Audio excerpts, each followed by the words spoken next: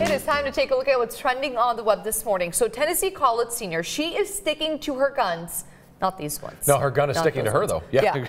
Another gun. After posting this graduation photo exposing her handgun at her waist while rocking this Women for Trump t-shirt, she's getting some backlash online. She posted the picture with the caption, "I don't take normal college graduation photos." Well, then of course she knew she was going to get some backlash. Yeah. You know, whether you had the gun in the photo or the Women for Trump picture, I love the bridge behind it. Isn't that a lovely bridge? It's a cool, and it's in portrait mode. Yeah, very pretty on picture. Her iPhone. Okay. But she's facing backlash. Someone even reported her to the police department there. Why?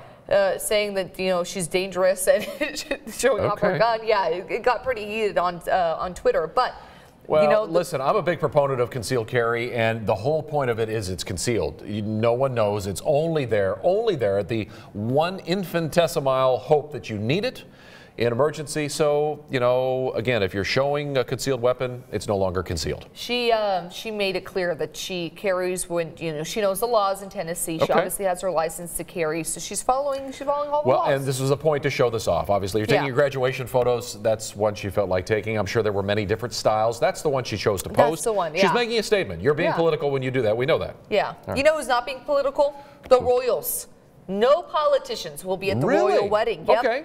Prince Harry, Meghan Markle, they have decided to keep their wedding guest list pretty short, going against tradition, really. I mean, Theresa May's not even going to be there. All right. The prime minister there. That surprises me. The prime minister.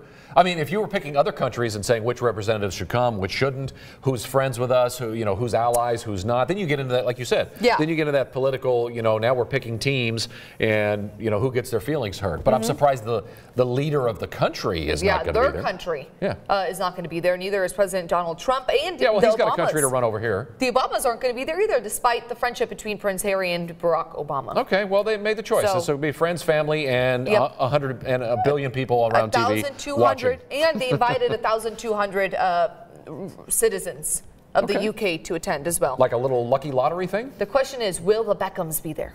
They were at Kate and Kate You know the Beckhams are going to be there, and you know why. They have to be there because the Spice Girls are performing. Singing. Yeah, so that's what's trending on the web this morning. A quick timeout. When we come back, we'll check in with